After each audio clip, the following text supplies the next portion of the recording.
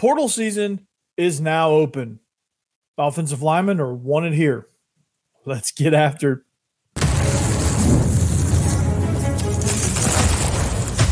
You are Locked On Vandy, your daily podcast on the Vanderbilt Commodores, part of the Locked On Podcast Network, your team every day. Welcome into the Locked On Vandy podcast on the Locked On Podcast Network. I'm your host, Corey Burton. Today is the opening of a 15-day spring transfer portal window, and Vandy has some needs. That's O-line, and then O-line, and then O-line, and maybe some more. All right, Nate Johnson is progressing quite well. He had his best scrimmage of the spring this past week, and we'll talk about that. He is a factor for the quarterback one job. Also, does Vandy need to add weapons for him or whoever is the quarterback one?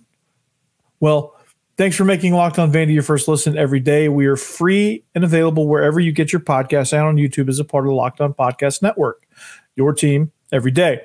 Today's episode is brought to you by FanDuel. Make every moment more. Right now, new customers get $150 in bonus bets guaranteed. That's $150, win or lose. Visit FanDuel.com/lockedon to get started. So with the portal season opening, Vandy definitely needs to add depth in a lot of spots. However, offensive line is the most important. Why?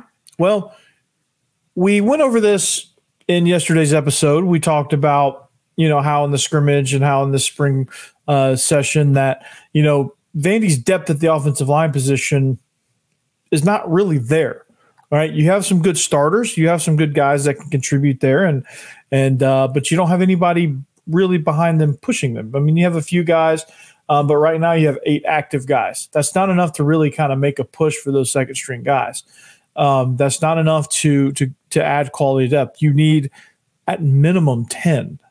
And, you just, when you don't know, when you got guys medically retiring, you've got things happening with depth, you got injuries that take place throughout the course of a season.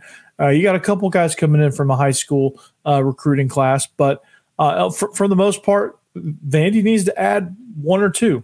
And depth is absolutely important because you can run successfully 2 full units of offense.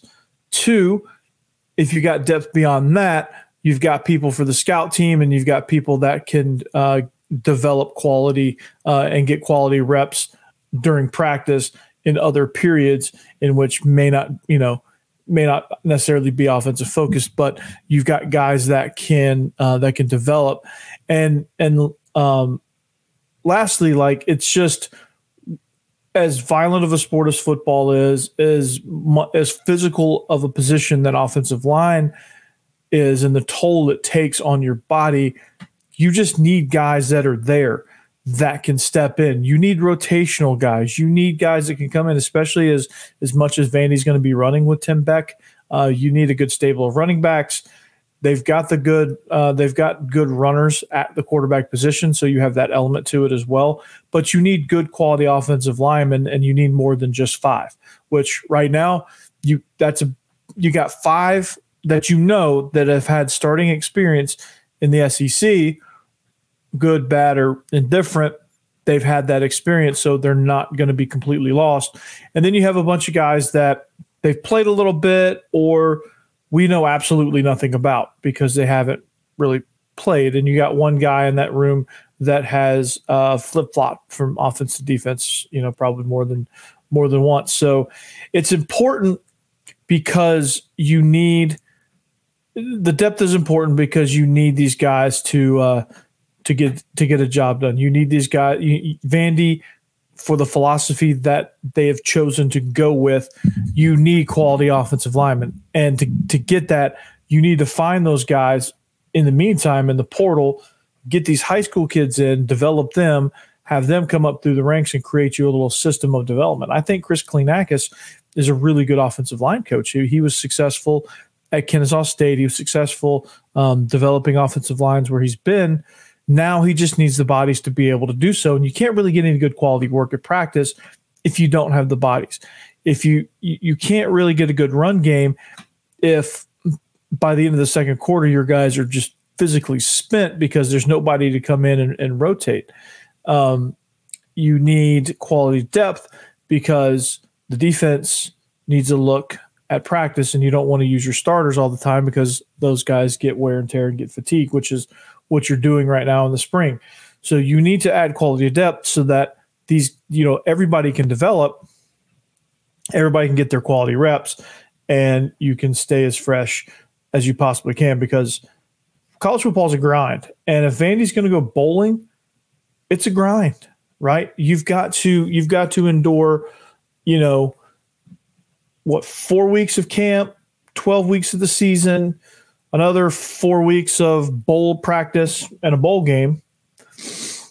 If your bowl game is going to be possible, you've got to have guys that can remain, you've got to have guys that can play. You've got to have 8 quality starters on your offensive line. And I know only 5 of them can actually start, but you need 8 quality starters that can go in at any point. And then the rest of the guys are depth guys. Like if somebody gets banged up for a couple plays, you need somebody, you can roll in your backup right tackle, even if he's not part of the 8. The 8 is, if you need a starter, if somebody's out for a significant period of time, if you're in the 8, which means you're one of the 3 reserves, you get the start, even though somebody else might get the playing time in the short term. You, as part of the 8, would get the start. So they need to be able to build that plus some depth down the line, plus, other things. Like let's say you're blowing out Alcorn State. You don't need your starting center in there in the fourth quarter because you only got 8 guys and you can't really take your starting center out. You need to develop depth behind that, or otherwise you're going to get yourself in a very, very precarious situation, and you don't want to do that. And you want to be able to be successful running the ball. I think the schemes are going to be great. I think if you're a portal offensive lineman, I think the schemes are what exactly you want, because you have a guy that can keep defenses off balance. This would be a great place to play. Now, I saw some names that were in the portal, and I feel like these guys would be extremely good at I think these guys would be extremely good coming here. So one of those names, well, let's just say pretty much the entire Louisville offensive line group is coming. Ruben Unije, I think that's how you say it, Trevante Sylvester, Lance Robinson, Victor Cutter. I did a little thing about Ruben Unije earlier, when I first did the show, but I think it was back in January during the first transfer portal window. I don't think that I think he may have withdrew his name. I don't know what happened, but he's back in. Maybe he was thinking about going and he didn't jump. Now he's jumping. So that would be a massive, massive get. He could get in there and play some tackle and give you not only quality depth, but possibly give you a starting right tackle, which is a little bit unsettled right now due to injuries and, again, depth issues. But Trevante Sylvester, Lance Robinson, those are 4 names that you could really kind of get behind in that position group. Victor Cutter, he was set to he may or may not be. So I don't know about that. But Unije, actually, I remember this. Unije transferred to Louisville from Houston in January, and now I guess he's going to go back into the portal. So I don't know how good that is, but I think talent-wise, he's outstanding, and this would be some good gets there. And then other offensive linemen that you could go after. There's a guy there's a guy I saw in the portal from Illinois. I think he would be really good. There's a guy from Ohio that just declared. He's a little bit he's a defensive lineman, but he's a little bit on the small side.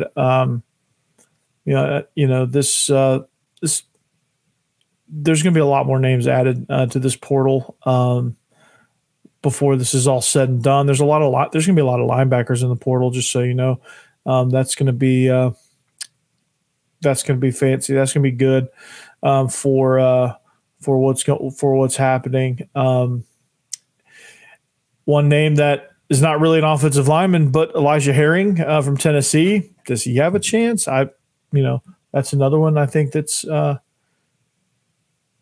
one that I think is interesting. So keep your eyes out for what's going to happen with the offensive line group in this portal. It's vastly important that they add depth with this group, and it's vastly important for not only the success of the offense, for the success of the quarterback. I think if Vandy wants to keep their goals intact, they've got to get this depth, and they've got to get it fast, and they've got to get it in this portal. So they can sell scheme, they can sell playing time, they can sell a bunch of different things. NIL, Nashville, new facilities on the way. They can sell a lot of things to make this offensive line job enticing. I don't know where these guys think they can go. But if they want to play in the best conference in the country for a team that you're going to get a hell of a lot of playing time, which if you're trying to go to the NFL, all that matters is you get on tape. If you can get on tape, run blocking somebody, mauling somebody, pass protecting, it doesn't matter if the team wins, goes to the bowl game, whatever. If you're talented, you're talented. It doesn't matter. The NFL will find you, and they will want you, and they will draft you. You just got to find the right situation to where you can get as much film out there as you possibly can. Don't just go to some football factory because you just want to say, hey, I played for Ohio State, or hey, I played for Michigan, or hey, I played for Georgia or Bama or whatever. Go to a place where you're going to get film. And Vandy, if you're an offensive lineman, Vandy's definitely that place. So, quarterback. Speaking of quarterback one, Nate Johnson, I think is really kind of starting to make things a little difficult on this coaching staff. Excuse me, my allergies are getting the best of me a little bit. But I think he's really starting to kind of push this job, the envelope of this job, and he's really kind of making things difficult. We'll talk about that here in a minute, and the weapons that surround him. And does Vandy need to address those in the transfer portal? We'll talk about all that next. All right, this episode is brought to you by FanDuel. You guessed it. It's playoff time in the NBA and the NHL. Baseball is also in full swing, and FanDuel is your place to bet on every game. Right now, new customers get $150 in bonus bets guaranteed. That's $150 win or lose. Bet on everything from slap shots to home runs to slam dunks, all in the app that's safe, secure, and easy to use. What are you waiting for? Well, visit FanDuel.com/lockedon and make your first bet an automatic win. FanDuel, America's #1 sportsbook. All right. Also, Monopoly Go. Remember those games from the McDonald's Cups? Well, Monopoly Go is a presenting sponsor. I've been told that I'm a competitive person. I think this is true.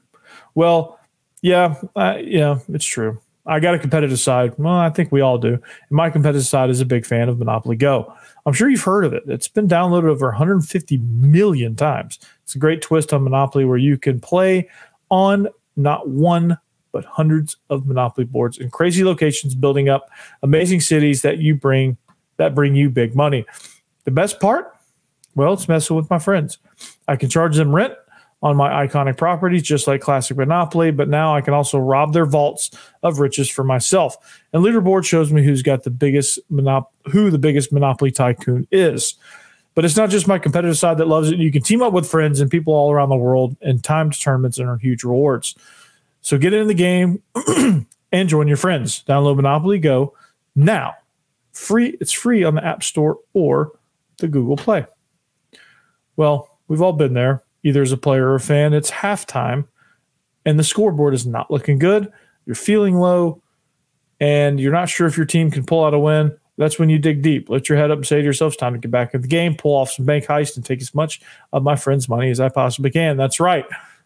The smash hit mobile game Monopoly Go lets you compete with your friends and get the most riches and biggest empire. That's the Monopoly you love, but on your phone anytime with tons of new twists, including leaderboards to compare your progress to your buddies. There's so much to do. You can play on countless dynamic Monopoly boards. You can make your friends bankrupt by smashing their landmarks with a wrecking ball. You can charge other players rent for your iconic properties like Boardwalk or Park Place. You can even work with your friends to crack open community chests in tournaments and get extra rewards and climb the leaderboard. So get back out there, put on your game face, and download Monopoly Go now, free on the App Store or Google Play. I think I read more than just the one script, but that's okay. Monopoly Go. Get it. Welcome back. Segment number 2 of the Locked On Vandy podcast on the Locked On Podcast Network. Thank you for making us your first listen each and every day. We thank you, everydayers. You guys make it cool, right? You guys make it cool. You know what else is cool? It's Locked On NFL's Mock Draft live on April 17th at 7 Eastern, streaming on the Locked On Sports Today 24/7 streaming channel on YouTube or the free Amazon Fire TV channels app. You find the ultimate 6-episode series on April 17th at 7 Eastern to hear about who the local Locked On experts are picking for every NFL franchise, live reactions from local college football experts, and even the fantasy football angle. Locked On Dynasty. The Locked On NFL Mock Draft on April 17th at 7 Eastern, streaming live on the Locked On Sports Today 24/7 streaming channel on YouTube or the free Amazon Fire TV channels app. Whew, that's a lot. So, but it's going to be fun. I love the mock draft. I love the NFL draft. It's going to be a lot of fun. So, Nate Johnson, speaking of fun, Nate Johnson's been developing quite well. He's had his up and downs, but this past weekend, he's had his best performance of the spring. It shows me that he's starting to get comfortable. Because, you know, anytime you're learning a new system and anytime you're trying to do things that aren't quite in your comfort zone, it can get a little dicey. Well, he's definitely going to be a factor in this quarterback race. I can promise you that. That's always been the case. I know at some points that has kind of been a little, I'm not sure, but I think he really is becoming a factor, and he's dialed in a little bit. He is, he has made a little bit more anticipatory throws. He's moved the ball there. He's been taking care of the ball better. He's had, some things they measure. I didn't know they really measured this in football, but plus minus, he was on the plus side of that plus minus, and he was better. He stood out amongst the other quarterbacks as well in the scrimmage. Berlowitz is obviously, I think, ahead of Dickey at this point, but again, it's going to be a battle, and these guys are learning, so that's good to see. But Nate Johnson, like I said, 2-quarterback system. I mean, it's not unreasonable to think that he's going to be factored in because of the things that he can do and can do well, and that he could do well from day one to now, which is running and throwing on the run and play action and booting and all that stuff. So when you factor all of those things in, it makes him a very valuable piece to what this quarterback race is becoming. And for that to happen, for him to really kind of factor in, when Diego Pavia comes in, he's got to figure out a better way to be more accurate, a better way to be more anticipatory, and a better way to just have a little bit more command of the huddle and the offense, and being able to check in and out of plays and do the things that Pavia is presumably going to be able to do when he steps foot on campus. So it's going to be, I mean, there's a lot of promise here with the quarterback situation. There's a lot of things that can happen that can go well for Nate Johnson. So it's far from over. And I think Pavia is going to have his hands full trying to hold him off. And I think Nate Johnson is proving that there is room for a package for him. There's room for him to be able to contribute to this offense dynamically with the run game and be able to be a force that teams have to prepare for. And it's not a true 2-quarterback system like people are probably afraid of me saying, like, hey, 2-quarterback system. You know the old saying, if you have 2 quarterbacks, you don't really have one, which, I mean, in a lot of situations, that is true when you have 2 similar guys that you're just rotating in and out, like what Steve Spurrier did with Jesse Palmer and Doug Johnson. But it's not like that. These two guys are different. Pavia is probably a more polished guy in the pocket. He's probably a more downhill runner than Johnson is, and he's got a little bit more toughness about him. He's just been around a little bit more in the game of college football. But Nate Johnson's faster, more explosive, and has a better deep ball, has more live arm. But his accuracy issues tend to wane on him a little bit. His decision making is not quite polished yet. Not that it's terrible and can't get better, but with time, that's the key word there, key phrase, I guess. With time, he can develop into a really good decision maker as he understands where the ball needs to go within the system. So he's a factor. He can do some things, and they can start him off with a package of plays and really just kind of develop there. But he's got to show that he can handle it, and I think the point is he's starting to show that he can handle that. So, in order for him to be good and successful, he's got to have weapons around him.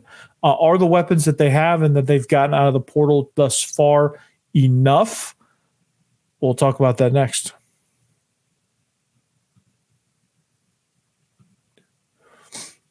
All right, talking about LinkedIn jobs. When you're hiring for your small business, you want to find quality professionals that are right for the role. That's why you have to check out LinkedIn Jobs. LinkedIn Jobs has the tools to help find the right professionals for your team faster and for free. So LinkedIn isn't just a job board. LinkedIn helps you hire professionals you can't find anywhere else, even those who aren't actively searching for a new job, but might be open to the perfect role. In a given month, over 70% of LinkedIn users don't visit other leading job sites. So if you're not looking on LinkedIn, you're looking in the wrong place. On LinkedIn, 86% of small businesses get qualified candidate within 24 hours. You hire professionals to hire professionals. You get professionals like a professional. So hire professionals like a professional on LinkedIn. So LinkedIn knows that small businesses are wearing so many hats and might not have the time or resources to hire.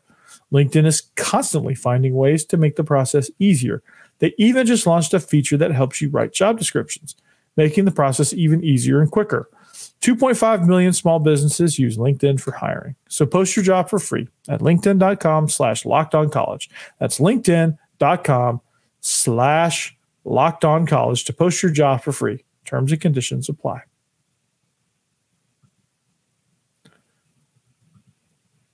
All right, welcome back. Wrapping up the show here. It's the open to portal season. We're talking portal. Got Nate Johnson out of the portal. He's progressing quite nicely. So portal guys do work and are effective. So that's going to be a lot of fun to navigate over this next 15-day period, over this next couple of weeks, to kind of see what they need. Vandy needs offensive line men, not men, plural. They need offensive line men, plural.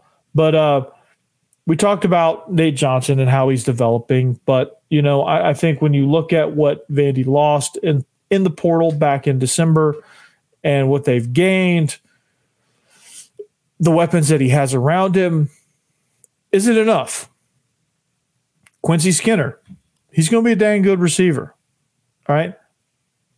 But is he enough? Is there enough for Quincy Skinner to do what he does best? Is Jeremiah Dillon enough for this offense? Okay. Loic found you. Know nothing about him. Cole Hoskins, is he enough to kind of factor in as that fourth wide receiver?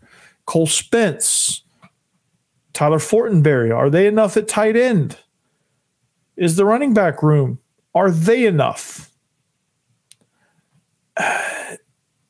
In the world of college football, in the fickle world of modern college football, it's never enough. You need guys. You need depth. You need bodies. You need things around you to help you with quality depth. And that being said, you need quality depth. If you're going to be a running team, you need 3 quality running backs. Chase Gillespie, is he that guy? I don't know. We won't know until we get some quality depth on the offensive line to really kind of get a gauge of it. He could be, but I don't think it would kill Vandy to get a 4th guy to come in and compete.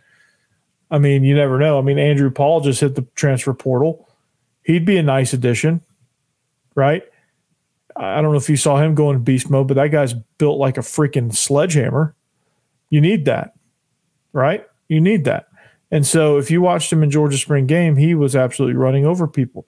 He didn't have that many stats because the 2 guys in front of him were going to the freaking NFL.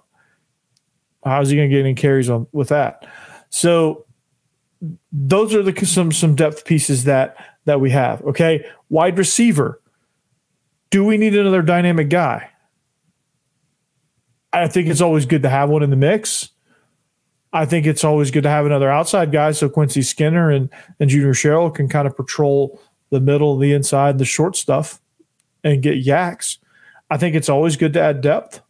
I think I think those guys are great, but I think it's always good to have quality depth. I think it's always good to have, if you can get a star, get a star. If there's a guy available like that needs a place that he can step in and get some immediate playing time, I think you got to entertain that. Elijah Herring, do they need inside linebacker?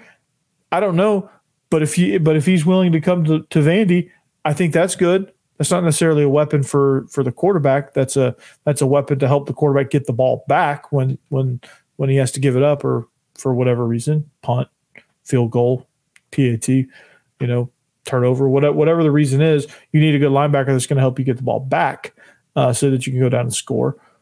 Okay, like you need quality depth at some of these skill positions. Do they need another cornerback?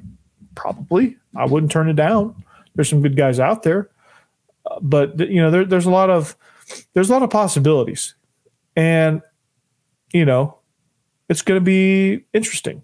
There's an offensive lineman from Notre Dame, senior 6'6", 310, offensive tackle. Be a great addition. All right. There's a running back that's out there from I feel like Louisville's entire team is getting in the transfer portal. That's not good, by the way. And remember me talking about Penny Boone? There's guys re-entering the portal from Louisville. That's really not good. So either those guys are just going to be unhappy everywhere they go, or something just going on at Louisville. So Penny Boone, we talked about him back in January as a possibility. He could be somebody that can get in the mix a little bit. There's 1.5 billion wide receivers out there. There's some edge guys, Purdue, TJ Sheffield. Unfortunately, he committed to UConn. That's somebody that could have been added down here at Vandy. There's some defensive lineman guys. There's some good options out there, and a lot of guys that are re-entering the portal. There's a wide receiver from Ohio that I think would be a very, very good addition to the portal. So Andrew Chambly from Arkansas, the offensive lineman, would have fit in that first segment, but he's somebody that I think could be a target because I think Vandy needs offensive tackle. But there's a lot of weapons out there. There's a lot of guys out there, and if Vandy's going to be a heavy run team, that's what they've got to look at in the portal, is to bolster and do everything that they can to bolster their rushing attack. What does that look like? Is it adding another slot guy that can add an element to your RPO game that will make your running backs good? Is it adding both? Because I think there's room for both. I think you're going to lose some people. Is there? I mean, what are the options? There's plenty of options. It just depends on what you want to do. It depends on what you want to feature, how much you want to feature the quarterback in the run game, and how much RPO that you want, and how important is it to have a guy that can stretch the field vertically or have a guy that can stretch the field and put pressure on you horizontally at an intermediate to shallow depth. It just depends on what you want, when you want it, how you want to feature it. And it's going to come down to those factors. what is Tim Beck ultimately looking for with this offense, and is the receiving core that he has enough, with adding the high school guys in there too, is that enough for that wide receiver group? We'll find out. We'll kind of see what Vandy's options are in the portal. They have plenty of NIL money. They have plenty of options there. So it'll be fun to watch and see. But they need to get offensive line. That's goal number one. Defensive line would be great as well. And then address the skill positions as you see fit. So that's all we got today, though. Keep your eyes peeled on the transfer portal and see what happens. See who enters. See who comes back to Vandy or to Vandy from the portal. See who enters from Vandy to the portal, and vice, all of the above. But we'll see you back here tomorrow on a Hump Day episode of the Locked On Vandy podcast. Thank you for listening. Follow us on social at Locked On Vandy on all socials. We thank you for listening. We'll see you back here tomorrow. But until then, anchor down.